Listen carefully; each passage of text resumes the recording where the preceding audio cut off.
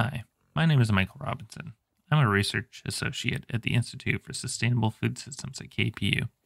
I'm here today to share a little bit about our hog research project, specifically to take you through the process of putting down cover crop in the research plots. We move the hogs when roughly 30% of the plot surface is bare soil. It takes about a week for them to do this. The day before we move the animals, we spread our cover crop seed. We do this to allow for the animals to work the seed into the soil and ensure good seed to soil contact.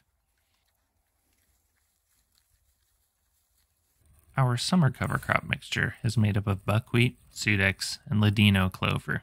We pre-measure all of our seed to speed up the weekly moving process.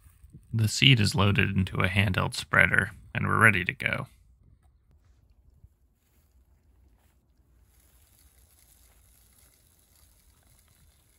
A couple quick laps around the plot ensures a nice even spread of the seed.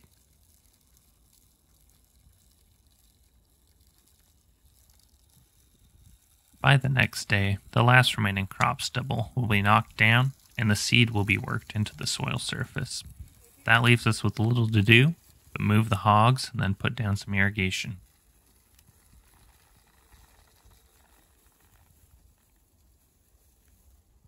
Thanks for watching.